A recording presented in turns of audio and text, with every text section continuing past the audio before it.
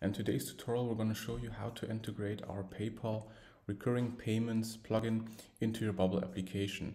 This plugin basically allows you to integrate PayPal subscriptions so you can receive recurring subscriptions from your PayPal or from your customers using PayPal as a payment method.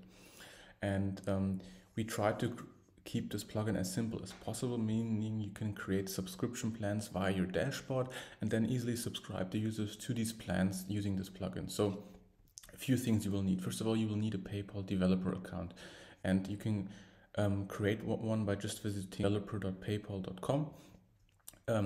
And you will be shown the developer account here, the developer dashboard. And what you want to do is you want to create a new app, all right? And you can either create an app in your live version or in your sandbox version. It's always important to differentiate in PayPal between live and sandbox. Live obviously is for real life applications, whereas sandbox is just for testing purposes. So what I did now is I created a sandbox app, and I copied the client ID of the sandbox app.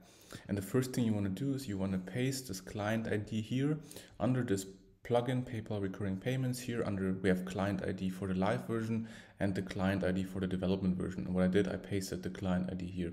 So this is the first step that you have to do. So again, to summarize, visit developer.paypal.com, create a new app with a sandbox setting to start off with, and copy the client ID. All right, so next thing you want to do is you want to head over to your actual PayPal account. So this is right now a test store. We're in the sandbox version. And let me actually quickly change the language so that makes more sense. Okay, English. All right. So what we want to do, we want to go home, go to home. Let's wait a second. Okay, unfortunately it doesn't change the language, but doesn't matter.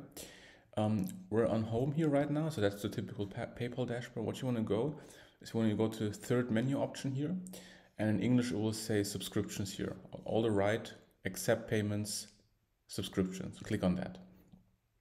Right? And now what you want to do is you want to go ahead and you want to create a new subscription. So you're going to go to subscription plans and you want to create a new plan. Okay. And now really simple, you want to first of all choose a product, okay? And either you can create a new subscription product. Let's do that. So let's call this product name test, okay? This might be digital good, and you can add all of these things. Let's click next. So we have a new product called test. And for this product, let's call that, let's say that's a premium subscription or whatever. It's called premium, basic, whatever. And for this, we want to create a plan. And the plan, you can either choose fixed pricing, quantity pricing, volume pricing, and so on. We're going to go with fixed pricing, clicks next. The plan name will be monthly billing, for example. You could add a description if you want, click next. You can choose the currency. You can say, okay, should there be a one-time setup fee, a trial period, how many billing cycles, what is the price? So obviously let's then just use 29 euros every month. Should there be tax there? When should the subscription be paused? After how many missed cycles? Let's click next and we're done. So let's turn the plan on. And if we go back here now to, let's click do this later. And now under our subscription plans, you can see we have two plans. We have first of all this one that we created before this tutorial, and we have this new one called monthly billing, and you can already see this P/ and then ID, which is the subscription plan ID. And this is important. What you want to do is you want to copy that. So let's go ahead and just copy that. All right. So let's go actually back to Bubble, and let me show you how to set up the plugin itself. So we have a page here in Bubble. As you saw already, I installed the plugin. I added my client ID, and what you want to do is you want to then search for PayPal. All right. Drag that onto your page, and you can see the only thing that it requires from you is the plan ID. Really, really simple. And the plan ID was the ID that we just copied from our PayPal dashboard. Let's paste that here. So P/, and that's all you have to do. Okay, let's maybe also apply maximum width, give it a bit more space. And now let's quickly just preview that and see if it works already. So as you saw, really, really simple. Not much to set up, but that's the way it should be. So let's take a look at that.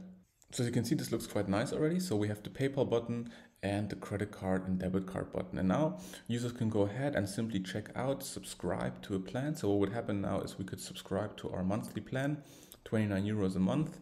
And this active plan would be shown under subscriptions here. So right now we have 0 subscriptions, and there would be 1 active subscription if I subscribe to this. I can't subscribe to this now because it would require a testing buying sandbox account from PayPal, and we're logged in right now as the seller, so that won't work anyway. But you can see it looks really nice. It's also responsive, and we apply the maximum width so it doesn't stretch out completely. And yeah, works perfectly fine. So what will happen now if a user subscribes? So let's, for example, say, okay, a user subscribes. We'll obviously want to track that in your application. So what you could do is you have access to an event, and this event is under elements, and it's called a PayPal payment has been successful. So when a PayPal payment has been successful, this is triggered, and then you can do all kinds of things. So what you could do, for example, you could say, all right, make changes to thing, maybe the current user, all right. I don't know if we have a relevant field here. Let's just call that request. Doesn't make sense, but what you can then say, okay, the request should be this PayPal, and you can see you have access to the subscription ID. The subscription ID is really important. You will need that in the future or in future use cases when you want to cancel a subscription. So definitely save that. This doesn't work right now because request should be an integer. We can change that. Let's just create here a new field called ID, okay, of type text. Yeah, so this PayPal subscription ID. Same thing, you can also trigger an event when a PayPal payment has encountered an error or has been canceled proactively. You can show an alert or do all kinds of stuff, show a pop-up. First of all, we have these 3 events. I showed you that. We have the element and we have a few actions, all right? We have in total 2 actions to be precise. We have the cancel plan action and get subscription details action. And for both actions, we always have the sandbox and live version, okay? So cancel plan, quite obvious what it does. It cancels active subscription, and get subscription details gets you the accurate details of an active subscription or a non-active subscription as well. And for both calls, which you can trigger, for example, by, let's say, I have a button here, start a workflow, and under plugins, you have PayPal, get subscription details, sandbox.